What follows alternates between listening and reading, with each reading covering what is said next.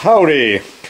Well, Tubalcain went to an auction sale, and that's the subject of this video, and I spent a king's ransom, but I had a good time, and I indulged myself in my hobby here with my small toy steam engines, and I bought about a dozen of them, as you can see here, and I will just go through them real quickly. There's some that are duplicates, and several here I already own.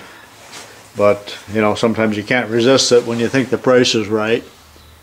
So, and some of these will appear in later videos with my grandson Jordan as we fire them up. I suppose that many of these have not been run in years. But there's a dozen engines, and I also bought this little Stanley plane here. I think it's the number 92. Paid too much for that, and I think it's missing a screw. Maybe I had a screw loose to even buy some of this stuff. But also I bought, and I showed this, and I think in another video, a nice steam whistle. There's two of these, identical, 2-inch diameter, about 12 inches long, 3 chimes.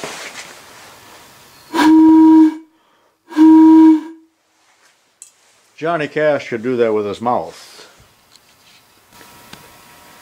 This is a little Stirling hot air engine, and I've noticed there seems to be very little interest in these on my videos. I've made a lot of them, I've showed a lot of them, but I'm not getting a response. But this one is made by Solar Engines. They made a lot of these. That's a pretty common one.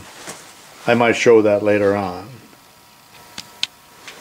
Here's a little oscillating engine made by the Jensen company, and this is not an old one by any means, because there are warnings on it. They certainly didn't give any warnings on the older ones. I don't believe this one's ever been fired, and this would be run by their little fuel tablets.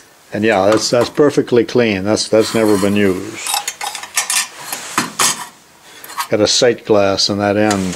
That's glass, so you can tell how much water is in there. That's kind of nice.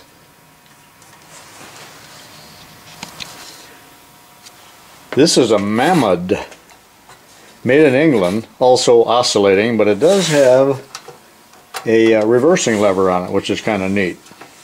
And the boiler, nicely bent little copper tubing. And that's the pressure relief valve there, and there's a little whistle. That's a whistle. Actually, I guess that's what it's for, blowing the whistle. But when you blow the whistle, you're also releasing steam. That's also fired by the little fuel tablets, but you could put alcohol in there too. Reminds me of an erector set, the way they got it perforated.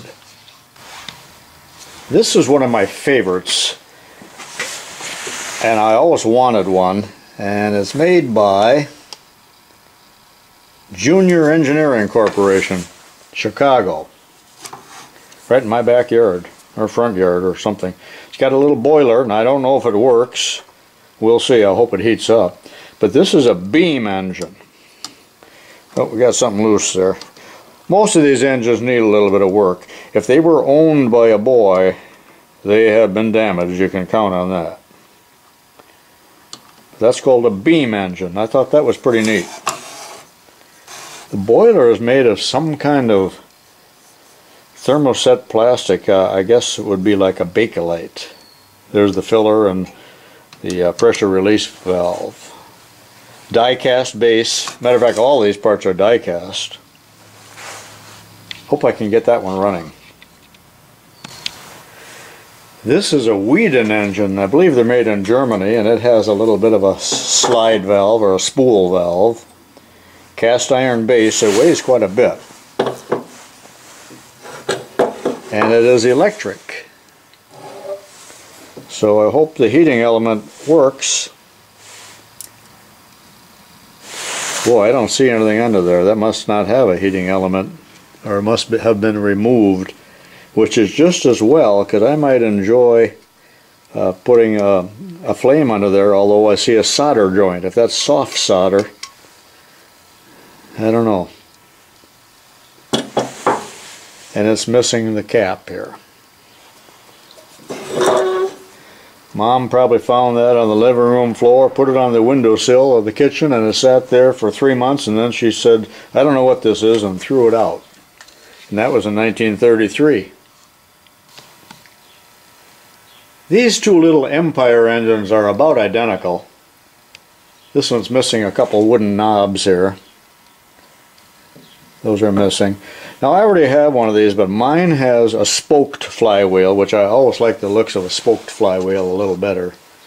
But in the end at this auction, you know, the auctioneer gets a bid for X number of dollars, and then you get your choice of how many you want. So I grabbed a couple, probably some things I didn't need, but in the auction excitement, that is what happens. There were about 35 or 40 engines there, and the ones I really wanted were, they looked like they were homemade, but very well done by a master machinist, and they went for over $800. So old Tubalcain was out of the bidding real fast, or maybe I didn't even get a bid. And this is also an Empire. That's the kind of flywheel I like. This is oscillating with the vertical boiler. I like the looks of that. Neat little whistle up here. Sight glass. And that's where you fill it, but the chimney is missing. There would have been a chimney on here. The chimneys didn't do anything. They were strictly ornamental. Look at the old braided wire. I suppose it's got asbestos in it. Don't call the EPA on me. Here's a pair of Empire engines. I've been wanting one of these vertical ones for a long time. I really think they're awesome. The plate is missing off this one. This one's a little bit of rough. It probably will run. They're both electric. This one is nickel plated, or chrome, probably nickel. But that plating has taken a beating, where here we got a straight copper boiler. But those are nice looking little engines. Quite heavy because it's a cast iron base. Not one of those stamped sheet metal or die cast, but that's cast iron. This one's loose here. It's too loose. Toulouse-Lautrec, as a matter of fact. That one needs some work. I believe that this electric engine is a Whedon. I'm not positive, but it sure looks a little spindly and cheap right in here, and I think that's a lead flywheel mounted on a wooden base. They didn't worry about a fire hazard then. If it overheated, you know, that thing would smoke out. Brass boiler, tiny little whistle, and those little whistles are real screechers. Not much to see on the other side. All the prettiness is on the front side. They didn't worry about bearings either. It's just a rod through the sheet metal. And I suppose that originally, if these were made in the 30s or 40s, you know, that might have been a $4 or $5 item. But still, that was an expensive toy for a child, and probably not too many people had them. The old man couldn't afford it because he worked in a coal mine. You're not going to work 3 days in a coal mine to buy a toy for your kid. This is my favorite, and I paid the most for it. It's a Jensen.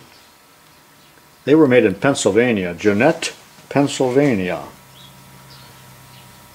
And what I like about this, it's got the little dynamo or power plant. But let's take a look at the engine here first. The boiler is about the same that they've used on several of their other engines. And Jensen, I believe, still makes engines. And they're not real cheap either, because you can see there's still a lot of handwork. Well, this one has a little governor here that now those balls will swing out. Actually, they're pretend balls. They're flat. You know what, when they talked about balls out, an engine was running balls out, the balls, they're talking about the balls on the flywheel. Not the flywheel, the governor rather, the fly ball governor. We got a reversing valve here, I suppose based on the old Stevenson principle, but I'm sure somebody will correct me on that. And this also has a little bit of a spool valve. It is not an oscillating engine. And notice here, when you got the reversing valve, that you got two eccentrics and two eccentric straps.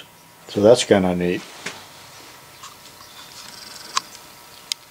The belt pulley here, which actually is a spring, is kind of stretched out, and this one looks like it's damaged too. But you know where you can get these? Oil seals, large oil seals, like for an engine or a tractor or something, have a spring inside of them that can be salvaged. And here's the little dynamo, a little DC generator with a light post and a lamp. And I hope that works. That's kind of neat. And they sold one of these, just the little generator sat there, and I think that went for $70 or $80 just for that little generator. But quite often these little model engines had available little accessories. Some of them were do-nothing things, like a little saw or a little pump that wasn't really pumping water, but at least you could put your engine to work. And the idea, I think, was to sell the engine to the boy one Christmas and add accessories over the years, like they did with the Lionel trains. You got the kid the basic set with 4 cars, and then for the rest of his childhood you could buy him the milk loader or an extra locomotive or cattle car or something, you know, to brighten up his day, and something to look forward to on Christmas. Okay, this concludes the overview of the engines and Tubalcain's sale here the other day. And you know, I go to a lot of sales, so if there's any interest here, I probably will show what I buy at these sales. I spent an awful lot on this one. I hope I don't you know, I got this stuff hidden out in the garage here. I hope my wife isn't watching and never watches this video, you know, because you gotta just keep some of this stuff secret, you know. Now, she doesn't really care, but she will demand 2 new pairs of shoes. She controls the checkbook anyway, it doesn't matter.